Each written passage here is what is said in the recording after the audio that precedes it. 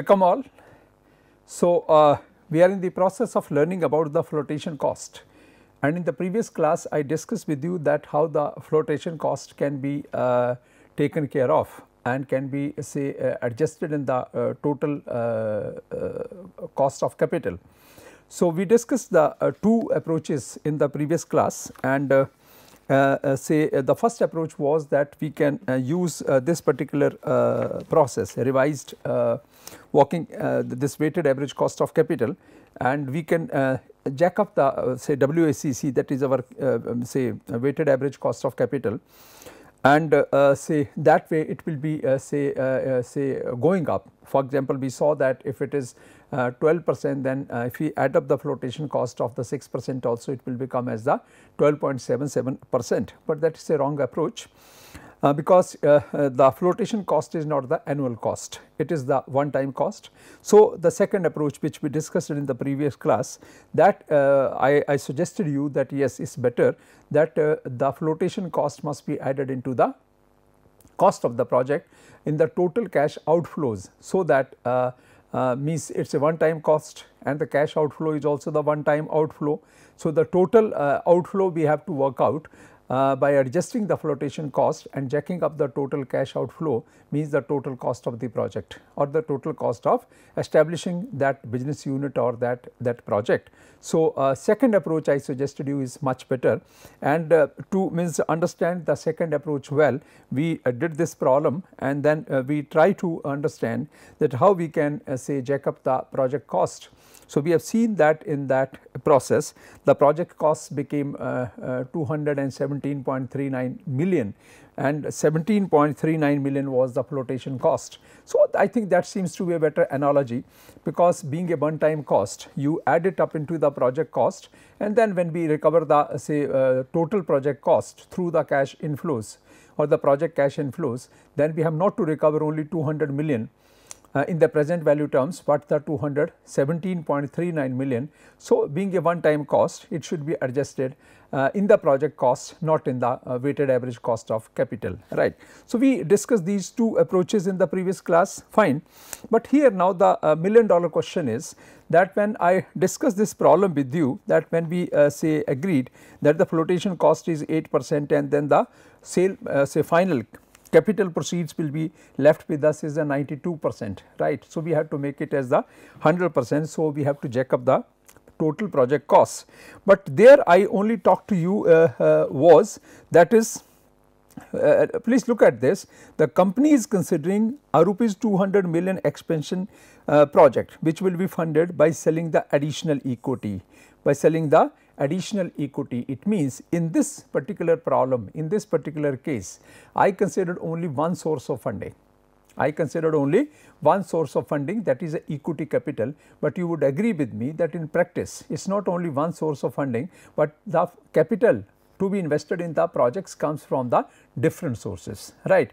And normally we have the four different sources, two are the internal sources which are the say retained earnings, then the equity capital to be issued to the equity shareholders.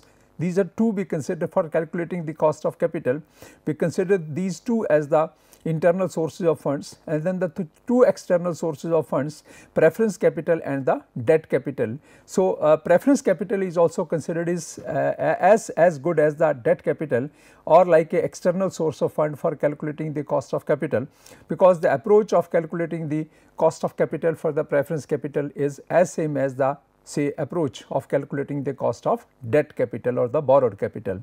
So, we have means minimum 4 sources or at least 3 sources, not one source, not entire capital is going to come from the equity, it is going to come from different sources, at least there has to be a appropriate mix of the debt and equity. So, if that is the case, then how we have to calculate the or how we have to adjust the flotation cost. So, in that situation, if for example, the capital is coming not from one source only equity, if it is coming from multiple sources internal and external, so it means the flotation cost has to be incurred in the same way. We have to incur the flotation cost on the equity, we have to incur the flotation cost on the preference capital, we have to say incur the flotation cost on the debt. So, it means when the flotation cost is associated to all the say 3 sources, minimum 3 sources of the finance, then certainly we have to take care of the total flotation cost associated to the 3 sources of the finance. So, simple flotation cost, as we learned to calculate in the previous class, will not work. In that case, we will have to work out the weighted average flotation cost. In that case, we have to calculate the weighted average flotation cost, and we have to find out how much flotation cost is required for equity, for the preference capital, for the debt capital, and then we have to say calculate the weighted average flotation cost to arrive at the say the final cost, you can call it as, that is the weighted average flotation cost we have to take into account, we have to calculate, and then finally we have to adjust that cost into the total cost of the project. We will be adding up into the total cost of the project. As we have seen that in the previous case, it became 217.39 million against the normal cash flows required of the 200. So, 17.39 was the flotation cost. So, same way we will be adding now the flotation cost again in the cash flows of the 200 million, but this will be the weighted average flotation cost, not as the say simple flotation cost. So, how to calculate the weighted average flotation cost? Let us understand that. The process of calculating the weighted average flotation cost is something like this, where we call it as FA. We call it as FA. Here FA is equal to WR FR, WR FR plus WE FE, WE FE plus WP FP plus WD FD, WD FD. So, this way you can calculate the FA. So, what is FA now? FA is basically the weighted average flotation cost. FA is the weighted average flotation cost, and this will be calculated by taking care of all the different sources. So, we have taken the 4 sources here. One source is the retained earnings. WR means the proportion of the retained earnings and the flotation costs associated to the retained earnings, that is the say a component that is becoming WR multiplied by the FR, then plus say the proportion of the equity capital and the flotation costs associated to the equity capital.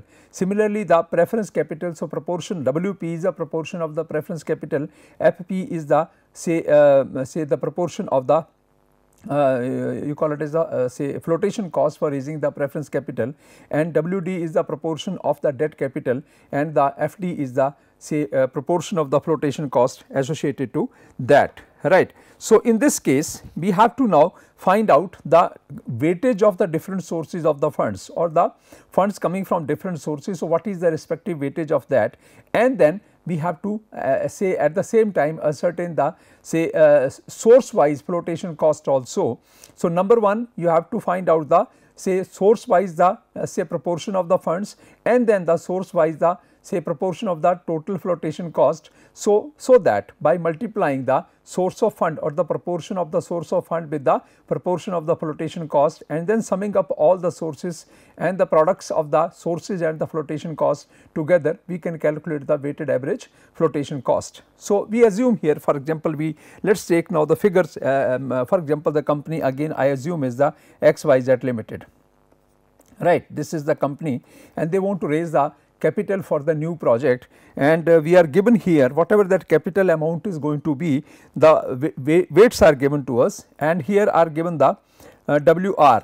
WR is given to us as the say 20%, then we are given the WE, and WE is the say 30%, and then we are given the weight WP. WP is equal to 10%, and then we have got the say proportion of the debt, and WD is 40%. So, this becomes how much? This becomes 100%, this total becomes 1. So, it means the proportions are 20% is coming from the retained earnings, 30% is coming from the equity capital, and 10% is coming from the preference capital, and then the debt proportion is 40%, right. And now we have calculated we have found it out that the flotation cost, right. So, flotation cost is to be found out here. So, if you talk about the say flotation cost here,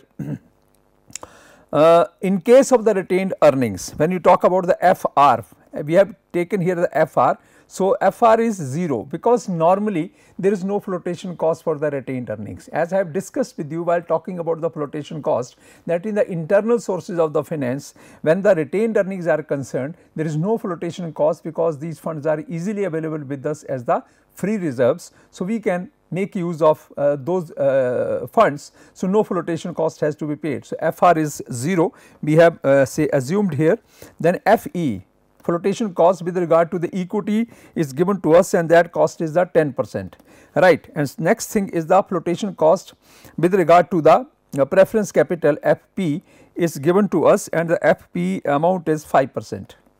This is the 5%, and finally is the flotation cost associated to the debt, and that cost is 4%, right. So, these costs are given to us. The retained earnings is 0 and equity is 10%, preference is 5% and debt is the 4%, right.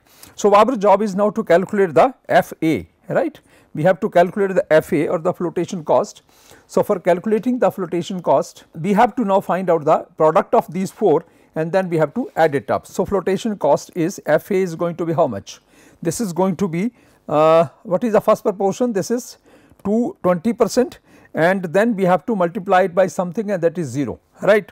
So, we are going to calculate now the weighted average flotation cost. FA is basically the weighted average flotation cost. Second source is the your equity capital, which is how much? 30%, and the cost associated to that is 10, right. And then next is the say next proportion is 10%, and the cost associated to that is how much? 5, and then is the next cost is the debt cost or the debt component, or the source of fund is the debt. So, it means this amount is say again 40%, and the cost associated to this is 4, right.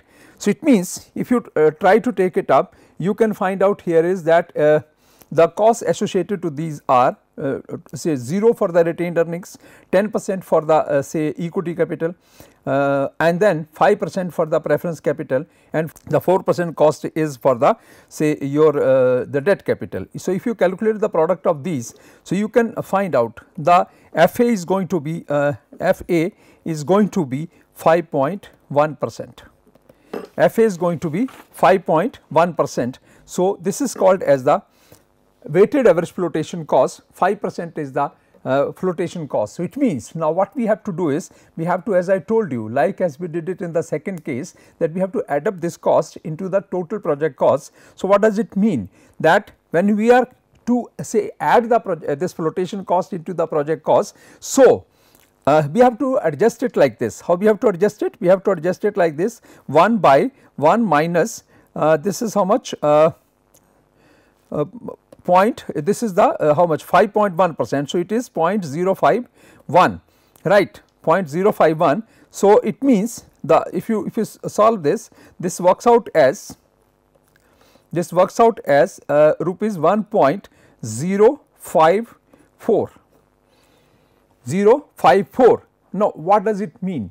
This figure has come up after adjusting the flotation cost. We have got this figure, that is 1.054. It means this figure indicates actually after adjusting the flotation cost for all the 4 sources of the funds, we have got this one figure which is called as 1.054. It means for raising every rupee of investment or for the purpose of investment in the project, we have to raise 1.054 rupees, right. So, every rupee of investment requires raising of the 1.054 rupees. It means that only the investment requirement is 1 rupee, but we are going to raise to meet that investment requirement, so that 1 rupee is available as 1 rupee. We are going to raise not only 1 rupee from the market, we are going to raise 1.054 rupees. So, you can say that for every rupee of investment, we have to raise now 1.054 rupees. So, it means this 0.054 is basically the flotation cost component. So, it means if you want to raise 200 million rupees for investment in the project, you have to multiply by this factor, and accordingly whatever the amount comes up is, that amount we have to raise, right. So, if you have to raise, means the total amount you have to raise is, that is including the weighted average flotation cost. So, finally, means the right approach, what we discussed is that right approach is you add up the flotation cost into the total project cost, but the limitation of the previous second method which we discussed was we considered only one source, that is the capital is coming from equity, but in the real sense the capital comes from the different sources. So, in this the improvement upon the second method we discussed in this class, and we found it, we assumed that there are the 4 sources from where the capital is coming, and all the 4 sources have some flotation cost. So, we have to calculate the weighted average flotation cost, and finally, when we calculated the weighted average flotation cost, we got one factor, and that factor was 1 point, means after adjusting the weighted average flotation cost, we got one factor, and that factor was 1.054. So, it means now we have got an idea that whatever the investment we want to make, whether it is 200 million, 300 million, 400 million or 100 million, for every rupee of investment required to be made in the project, you have to raise 1.054 rupees, so that 0.054 rupees are the flotation cost. We have already added into the total investment required. For the total investment required for this project. So, it means after raising this much of the amount, you will have 1 rupee, means at least 1 rupee available for making investment in the project. So, if you want to raise the 200 millions for the project cost is 200 million, multiply by this factor. So, you can get that much of the amount. So, after paying even the flotation cost, after paying the flotation cost at the rate of 5.1%, we will be sufficiently left with the 200 million rupees which can be invested in the project. So, it is not the case that only 92 rupees will be available out of 100 rupees, because 8% is the flotation cost. Since we have adjusted into the total cost of the project, so now in this case every amount we want to raise, you multiply it by this factor, and you will get the total amount including the flotation cost. So, even after paying the flotation cost, you will be left with the sufficient amount which is required to be invested in the project according to the cost of the project, right. So, this is the concept of the flotation cost. We discussed the 3 situations. One situation was the flotation cost is there, and first situation was how to adjust the flotation cost. So, we saw that it can be added into the WACC. So, we can jack up the WACC, but for the reasons discussed in the previous class, we found that is a wrong approach, right, because it is not the annual cost. So, we found out the second approach. Second approach was that we have to add up the flotation cost into the total project costs or into the total cash outflows. So, that is a correct approach. But the limitation of the method we discussed in the previous class was we considered only one source of finance, that is equity capital, whereas in the real sense capital comes from the different sources. So, we in this class we removed that limitation also. We created a situation where we assumed that there are the 4 different sources from where the funds are coming. All the 4 sources we have identified the flotation cost also, then we calculated the weighted average flotation cost, and we got one factor.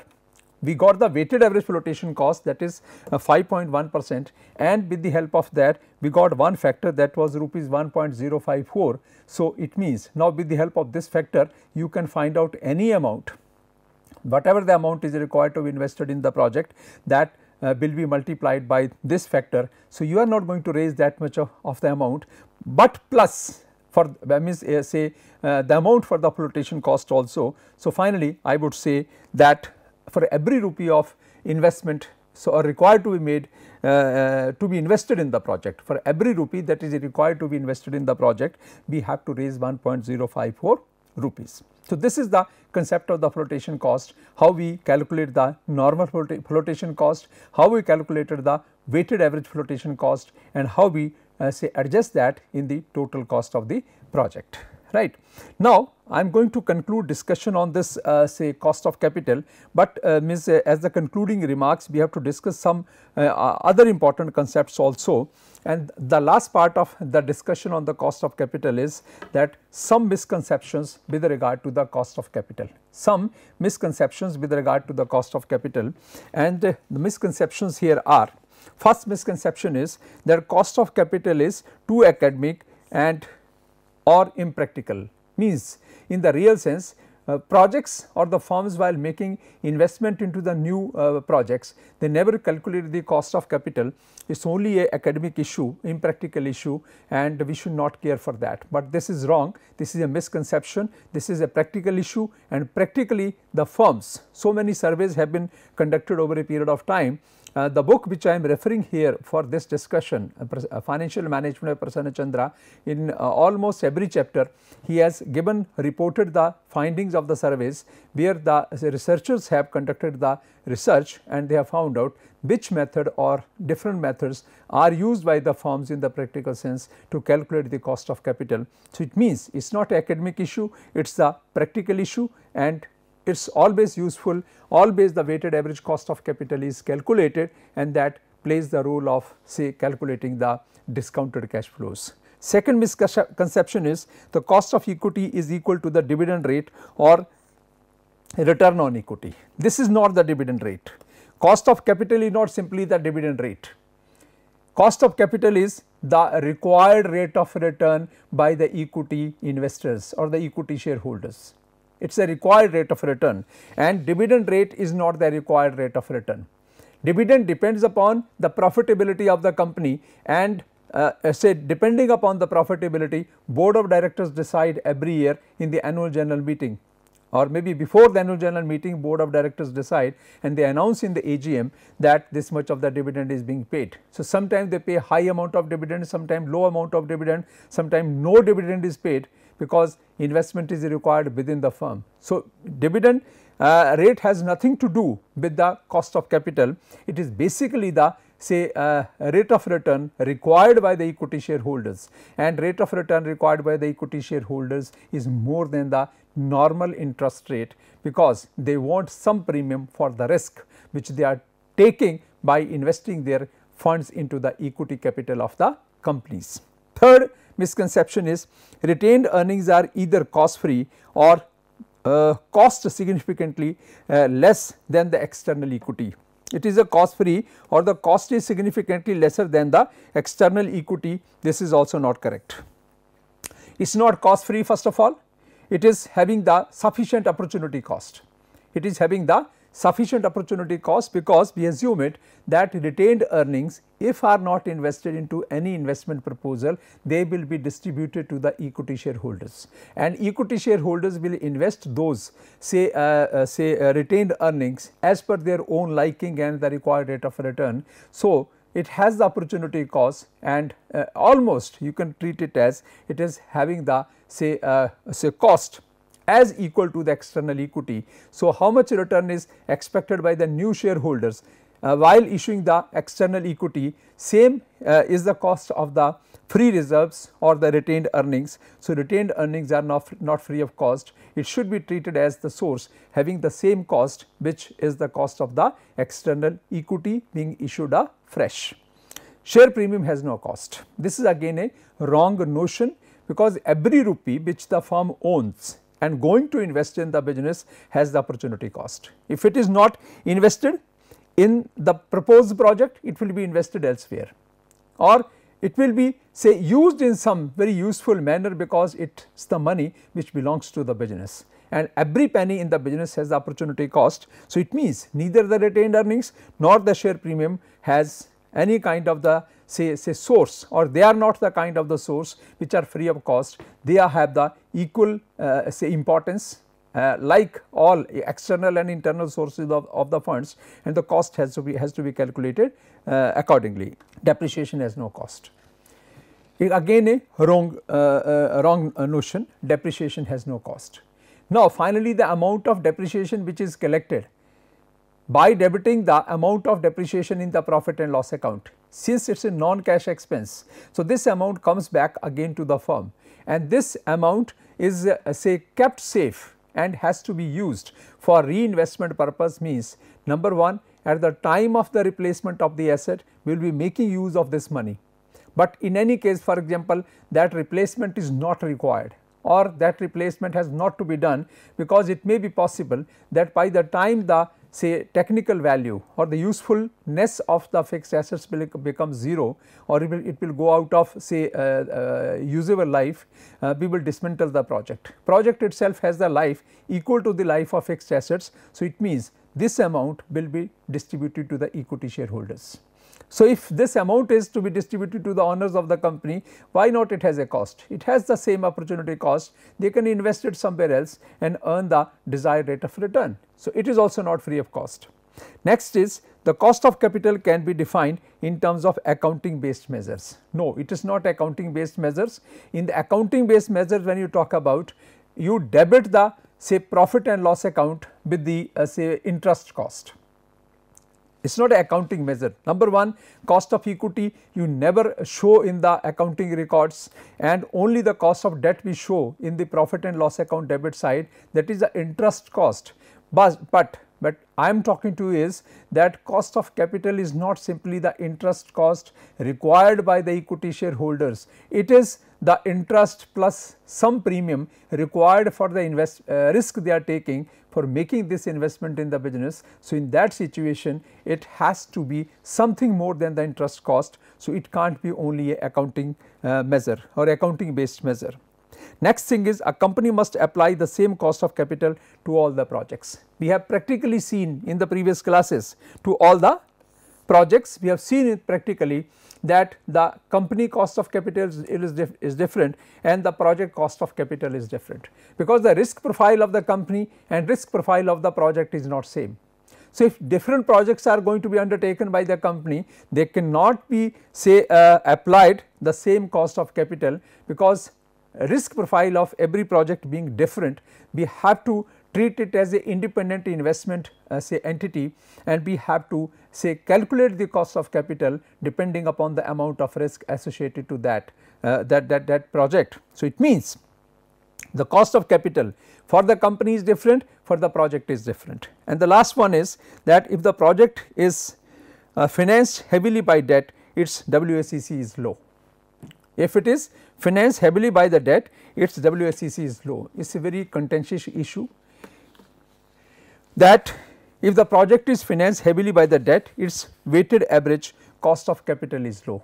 So, this issue is not very simple, you can call it as, if it is given there, it is not as simple as it looks, because a lot of debate has happened in the past. And this question I will be in a position to answer in the next topic, which I am going to start after this say completion of discussion on the cost of capital, and that topic is the capital structure, which I am going to start. So, in that topic this question has been answered very clearly. Initially, when the proper organized theory on the capital structure was not there, and we assume that first organized theory was given to us by the Modigliani and Miller in 1958. Before that we had the unorganized thoughts, you can call it as, about the say you call it as the cost of equity and the cost of debt. Different approaches were there, but they were not the mathematical approaches. So, the real thinking was started with the say pronouncement of the theory on the capital structure, first theory on the capital structure in their seminal work by Modigliani and Miller, who gave the first theory in 1958. So, they in the beginning, like other theories on the capital structure, they also agreed in the beginning that the cost of capital or maybe the say the value of the firm does not depend upon the capital structure, because both the sources, internal as well as external, have the same cost, and if you say that debt is cheaper than equity, then it is not correct. That debt is say cheaper than equity, it is not correct, but now the latest, now the say established outcome is of the different researchers and the different say analysis on the capital structure as well as on the different sources of the finance, that yes, this misconception is that yes, debt is cheaper, not heavily cheaper. If the project is financed heavily by the debt, its WACC is low. Yes, it will be comparatively low, because debt has the tax deductible advantage, which is not there with the equity. So, I agree that this misconception is not a misconception, it is an agreeable point that yes, even the all the theories, now the latest theories of the capital structure also have proved it, that if the debt component in any company's capital structure is more, then certainly the overall cost of capital is going to be lesser.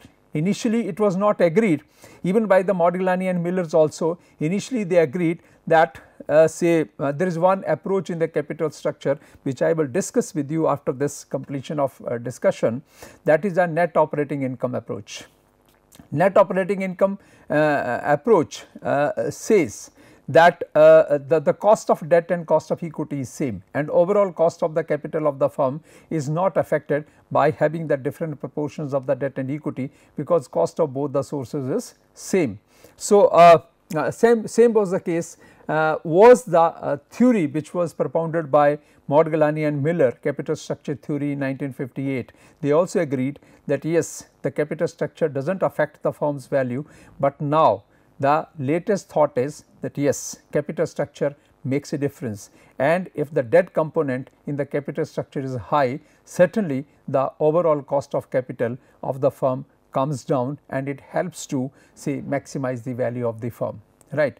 But here we have to take into consideration so many factors, that when debt comes in the say capital structure of the firm, it brings a lot of risk, right.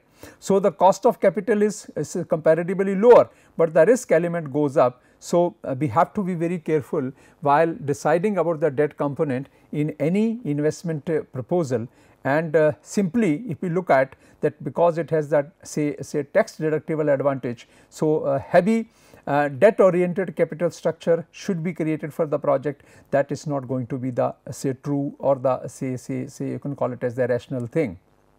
So, certainly the weighted average cost of capital will be low if the say element of the debt is high in the capital structure of the firm, but it has to be discussed or to be taken into account by considering so many other factors, and one important factor is the risk factor. So, these are some misconceptions which I discussed with you in the summarized form quickly. For the detailed reference, detailed learning about these misconceptions, and for the other important concepts of the cost of capital also, again you can refer to any good book on the financial management. So many books are there in the market you can buy. I have given 4 or 5 books in my course plan also, but the book which I am following for all this discussion, if you buy that, I think most of the doubts will be clear, and that book is the Financial Management by Prasanna Chandra. So, remaining discussion or for any kind of the doubts and the detailed reference, you can refer to the book, as I told you, that is the Financial Management by Prasanna Chandra. So, now with this I close the discussion on the cost of capital, and now after this we will move forward with the next part, and the next part is a very important component of the overall financial management, and that component is the capital structure. Now, I will discuss the capital structure in detail, and after learning about the capital structure and the impact of the capital structure on the value of the firm, you would understand that what is importance of the cost of capital, and how it impacts the say capital structure of the firm, and what are the different sources of the funds, what is the cost associated to them, how that can be taken into account while determining the capital structure of the firm. So, now let us learn in detail about the next important topic, next important component, that is the capital structure and the firm value.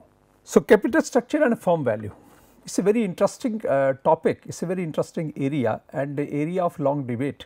Where the financial experts for many years, even today also sometimes this thought comes in the mind of many financial experts, that is there any importance of the capital structure in the say overall say capital structure of the firms, should be bother about that from where the funds should come in the businesses, whether they should come from the debt or they should come from the equity, or if we raise the funds more from the debt or less from the equity. So, is it going to be any impact upon the say cost of the capital, because ultimate objective of every business or any business activity is the maximization of the value of the firm, and the firm's value will be maximized if the total cost of production including financial cost is as low as possible. because in today's scenario if you want to increase the profitability of the business, it is not possible to increase the profits by increasing or jacking up the selling price of the product or the services.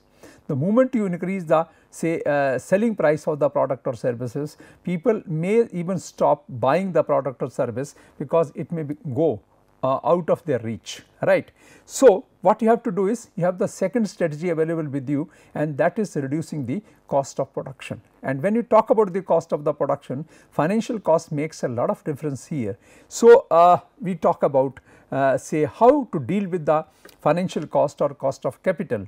So, what we discussed in the previous say number of classes, including in this class also, something about the cost of capital. So, now we are going to talk about that in the practical sense how the cost of capital matters.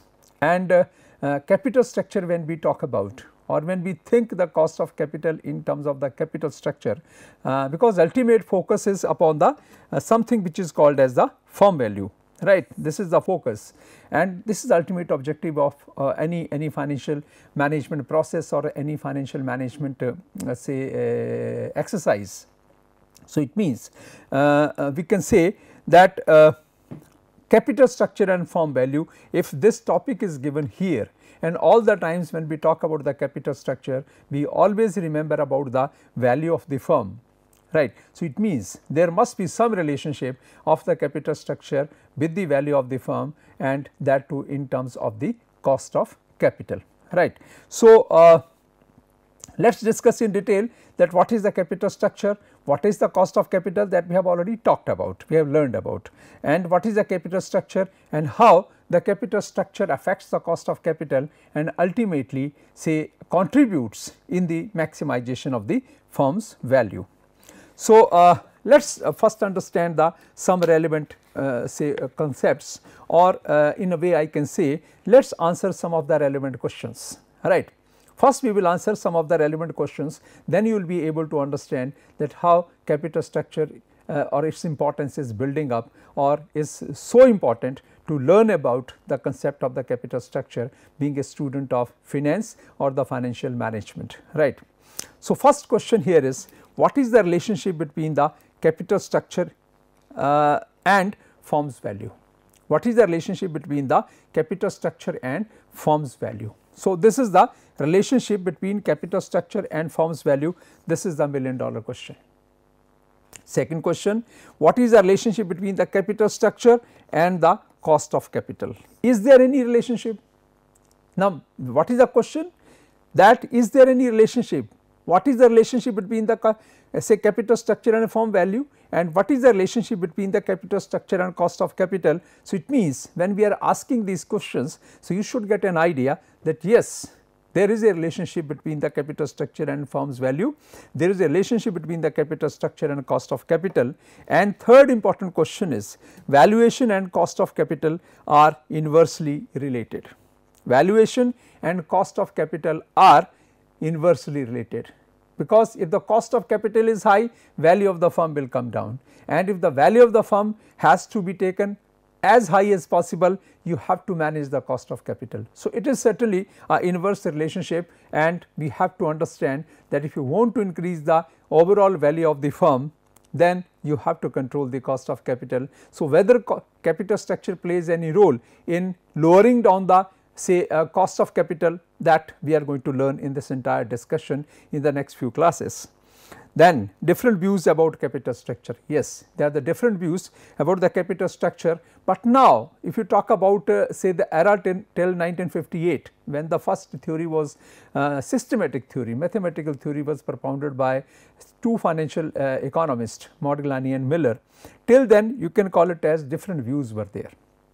And even Modigliani and Miller were also not clear whether there is any relationship between the say capital structure and the cost of capital and the firm value or not. In their first theory, as I told you just now, that they also rejected the hypothesis that capital structure impacts the value of the firm, but later on they came out with the second proposition, and in the second proposition they have themselves agreed that yes, if the debt component in the company's capital structure is higher, then certainly the cost of capital goes down and it adds to the value maximization of the firm, right. So, these are 4 important questions which we will like to answer in the subsequent discussion, and we would like to know about that how to say decide the capital structure, the best and the optimum capital structure of the firm, and how to maximize the value of the firm.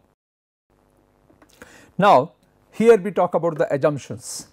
Here we talk about the assumptions, and the assumptions are like first one is to examine the relationship between capital structure and cost of capital. The following simplifying assumptions are commonly made. The following say simplifying assumptions are commonly made, because if you do not take these assumptions, if you do not make these assumptions, if you do not assume anything, and if you assume that say a dividend is also paid as per the policy of the firm, if you say that taxes impact the overall cost of capital and the value of the firm, if you say that say the firm is having the different profitability situation, then what is going to happen? In that case, no, say you can call it as acceptable answer is going to be available. So, when we are going to talk about the capital structure and its impact upon the firm's value, we are going to say that we are going to assume certain preconditions, and these certain preconditions are: first condition is no income tax, that firm has not to pay, though they are most impractical assumptions, but when we say add means, or you can call it as remove these assumptions, then the capital structure start dwindling. But if you say we have assumed a very plain situation, no hurdles are there, no say different situations are there, and if we have assumed all these things, how the capital structure will be decided and whether that capital structure will have any impact on the firm's value or not. So, first is the no income tax, first assumption.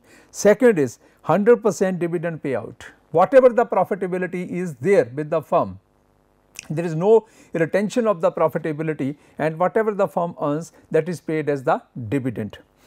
Third is investors have identical subjective probability distribution of operating income, subjective probability distribution of the say operating income, that say between the say distribution of the operating income between the debt suppliers or the lenders and the equity shareholders. Everybody understands that depending upon the risk and return of the firm, how much or which part will go to the debt suppliers or to the lenders, how much will come back to the equity shareholders. All the investors have the identical say subjective probability, or their distribution is known to the almost all the investors. No growth, firm is stable, there is no increase in the profitability, there is no decline in the profitability. Firm is operating at the same level in the form of a straight line, means you cannot say that there is a situation something like this or this situation like this, firm is moving like this, the profitability is moving like this. So, it means there is no growth, we have not assumed any growth here, and no transaction cost. No transaction cost, that when you raise the funds you have not to pay any transaction cost, or sometime when you have the surplus you invest in the market, or when you convert that say security into the cash, no transaction cost has to be paid. So, these are the 5 important assumptions have been taken here or taken into account, and on the basis of these assumptions we are going to now proceed further, that if these assumptions are held true, or if these assumptions hold good, then how the capital structure will be decided. Now, focus of analysis. This is the focus of analysis is here. First of all, we will learn about the say the process of calculating the cost of individual sources of funds. Then we will say learn how to calculate the say overall cost of the firm, or cost of say you can call it as the cost of the capital for the firm, and then we will apply these say focal points to different discussion points, or in the different theories, or in the different processes. So, here when you talk about the different sources of the funds, we talk about here is that is the debt capital, equity capital, and RA is the overall capitalization rate, that is the you can call it as the weighted average cost of capital. RA is basically the weighted average cost of capital. So, how we calculate the cost of debt? Cost of debt is basically I/D. So, I is basically I represent the interest part and D represent the market value of the debt. So, it is written here as annual interest charges divided by the market value of the debt. And how we calculate the cost of equity? cost of equity is, that is the say equity earning, P means the payout ratio, and payout ratio decides how much is going to be paid out of the profit, which part of the profit or how much part of the profit is going to be paid to the equity shareholders, and then E is the market value of the equity, right. And O is the, so it means this is the cost of debt, this is the cost of equity, and this is the overall, RA is the overall capitalization rate of the firm, which depends upon the, or which is calculated with the help of this thing. And this, if you look at, it is same thing what we discussed in the cost of capital. RA is basically the weighted average cost of capital. So RA is to be decided with the help of how? Operating income divided by the market value of the firm. So it is the operating income divided by the market value of the firm. So it means finally RA you can call it as, RA is going to be calculated, RA is basically the weighted average cost of capital. And how we are going to calculate the weighted average cost of capital here, that is depending upon the component of debt, the component of equity. So what we are saying, this RD is the cost of debt, and this is the proportion of the debt in the total capital structure, and this is the cost of equity, RE, multiplied by this, the proportion of equity, this is E divided by total capitalization, that is the debt plus equity. So finally the product of this becomes RA, and RA is the weighted average cost of capital, which will be say depending upon the say operating income and the market value of the firm. So the weighted average cost of capital can be calculated if we know the cost of debt, if we know the cost of equity and their respective proportions in the capital structure. From here we now say raise the issue or this question that if there is no difference in the cost of the two, if the debt and the equity are available at the same cost, then why not to bring the 100% debt in the firm, or why not to bring 100% equity in the firm, or why should we bother about, or why there is a stipulation that debt equity ratio has to be 2:1, then any debt equity ratio can be had. Why people think about that we have to go for debt, we have to go for equity, the proportions have to be like this. So it means there must be some reason. That is why the weighted average cost of capital is calculated, and the proportions of the different sources of the funds in the capital structure are worked out and decided accordingly, right. Now we move to the next important part. After talking about the basics of the capital structure, we move to the different approaches which have tried to answer the questions pertaining to the deciding of the capital structure of the firms. But these approaches, three approaches we are going to discuss initially, which are called as the unorganized fragmented approaches of say is the capital structure. First approach is the net income approach, then is the net operating income approach, and third one is the traditional approach. These approaches were available or were being say accorded lot of importance when the say standard theory, the say systematic theory of the capital structure given for the first time by the Modigliani and Miller in 1958 was not available.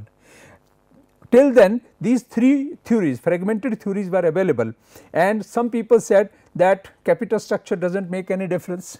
Some people said that yes, capital structure makes the difference. Some people say that yes, it makes a difference, it may not make the difference. So it means they were totally the unorganized thoughts, not based upon any kind of the say systematic research or any kind of the mathematical modeling. But from the Modigliani Miller's era onwards, from 1958 onwards, now we have the systematic theories of the capital structure.